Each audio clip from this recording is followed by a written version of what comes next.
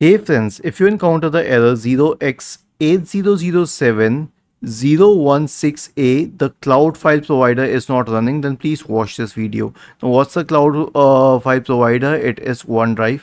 And if you face this issue, then first of all, turn off the files on demand feature. So click on this upward pointing arrow here if you don't see the cloud icon in this list. If you see that, then you can directly approach it.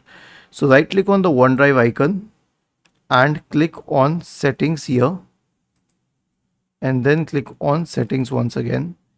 In the settings window, in the settings tab here, there's an option called files on demand.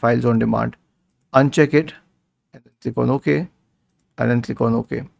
The next solution is to reset OneDrive, and we have the command line in the description section of this video. All you need to do is copy this command line. Press the Windows key and the R button together to open the run window. Windows plus R for run. Paste it here and hit enter.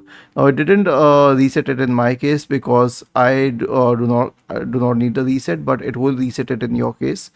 And then once it is reset, you can open OneDrive once again. OneDrive, and then open it once again.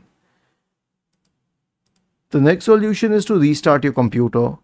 Right click on the start button, select shutdown or sign out, and then select restart here.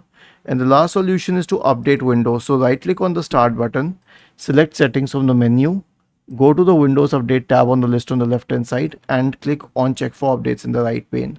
Was this helpful? If yes, then please subscribe to the channel, and if not, then let us know in the comment section of this video on how we could help you further. Thank you for watching this video and have a nice day.